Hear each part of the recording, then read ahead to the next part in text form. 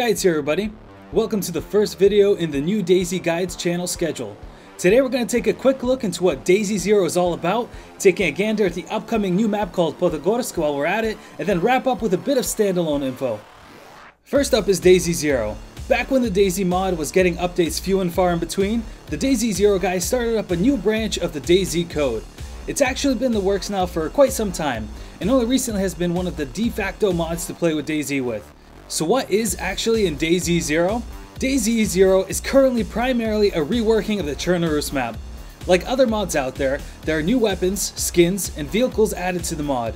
You'll still find your array of typical DayZ weapons like the M1911, double-barreled shotgun, and the DMR, but there are plenty new weapons for you guys to find and use as well. The pistol strengths have been brought back to the earlier DayZ variants, so expect pistols to be more useful in gunfights and to take down zombies. But we're only scratching the surface here with DayZero. One of the biggest complaints for DayZ was the number of enterable buildings. Since its release, DayZero has created multiple interiors for buildings, and is regularly creating more interiors for other buildings. Besides a few residential structures, the hospital building has been reworked, complete with roof access and some assorted hallways and stairs. The Chernobyl map has been reworked as well. You find Chernobyl to be a bit more realistic of a zombie apocalypse now. Debris is thrown around differently, there are car pileups in expected places, and even some signs have been added to depict a sort of history to DayZero. Included with all that is a reworked item spawning system, redone for both realism as well as balancing out the game. Crash sites have been reworked as well. Instead of sites being spawned in at server restart, AI flown helicopters fly around and will randomly crash, spawning loot at the site of the crash. Performance has also been a large priority for DayZero. Not only has the server-side code been rewritten for more efficiency, but the client-side files in Chernobyl itself have been modified for better performance. Some players have noted a jump of 10 frames per second while playing DayZero, so if the old DayZ mod ran too slowly on your computer, DayZero is definitely worth checking out just to see how it runs for you now.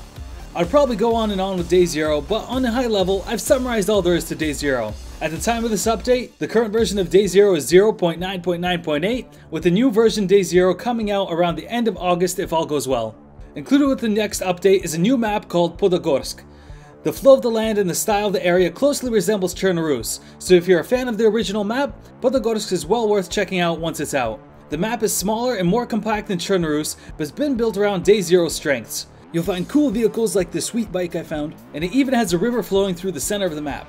If you're a donator over on the BMRF servers, you can get early beta access to the map, so check it out for yourself. Lastly, just some quick news on Standalone. For those that don't follow along on Rocket's Twitter or Reddit postings, Standalone has been on a slow but sure path to alpha play. It's taken this long because the game is no longer a reworking of the mod. It is in fact almost a total reworking of the engine itself. A large part is the migration to keeping the functions of the server totally on the server side. The old engine relied on both the players and the server to sort of share the code and trust each other, which is why hackers are so prevalent in the old DayZ. With the change, DayZ is becoming more and more of a true MMO.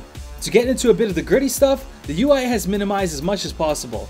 Gone are the icons for your health, hunger, and thirst meters, and instead, players are being fed visual and textual cues. When you're thirsty, you'll be told you feel thirsty. When you start to become more dehydrated, you'll be told that your mouth is dry.